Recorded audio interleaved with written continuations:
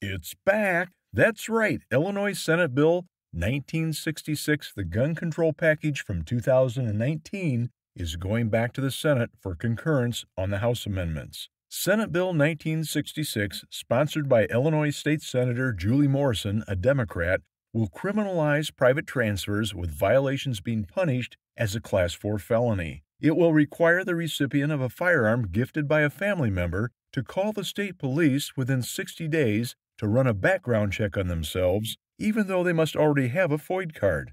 It also allows for the indefinite delay of firearm transfers and mandates FOID applicants submit fingerprints, including renewals. Senate Bill 1966 increases FOID processing time from 1 calendar month to 30 business days, which will cause added delays as the state police already have a backlog of 60,000 FOID card applications. It reduces the duration of the FOID from 10 years to 5, while increasing the fee from $10 to $20. It also requires FOID applicants pay all costs for fingerprinting and processing the background check, which could total $150 on top of the application fee. It prohibits those with a revoked FOID from transferring their firearms to another FOID card holder in the same household, and also takes away the right to self-defense from individuals due to the alleged actions of someone else in their household. And finally, it requires the owner of the seized firearms to petition the court to have them transferred to a third party.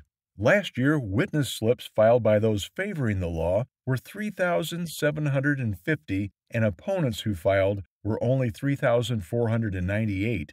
The bill has been assigned to the Senate Judiciary Committee, and no date for a meeting has been scheduled as of yet. The entire state government is under Democrat control, and there's very little standing in the way of this bill being passed. The only thing that can stop it from becoming law is the gun owners in Illinois. It is vital that you contact your senators to oppose Senate Bill 1966.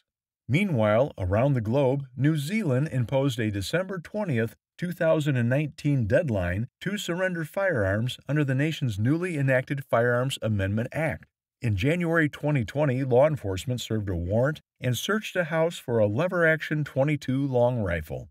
The owner's wife and 2 young children were at home when police arrived, and they were detained and questioned separately.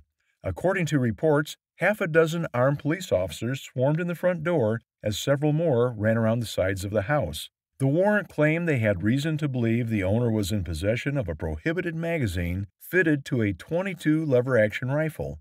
Apparently, the owner had posted a picture online and had used the firearm as an example to prove the legislation was not targeting military-style assault weapons, as the media, Prime Minister, and her cabinet had said. A government committee has finished work on updates to the law. Revisions include a ban on pump-action rifles, shotguns, and ammunition restrictions. Opponents to the new legislation have filed action in court challenging the law. The only challenge you'll have at Smoke and Gun Works is deciding on which firearm to add to your collection. But get them while they're hot and while you can. Smoke and Gun Works, proud sponsor of The Gun Doctor. For The Gun Doctor, I'm Tim Bivens.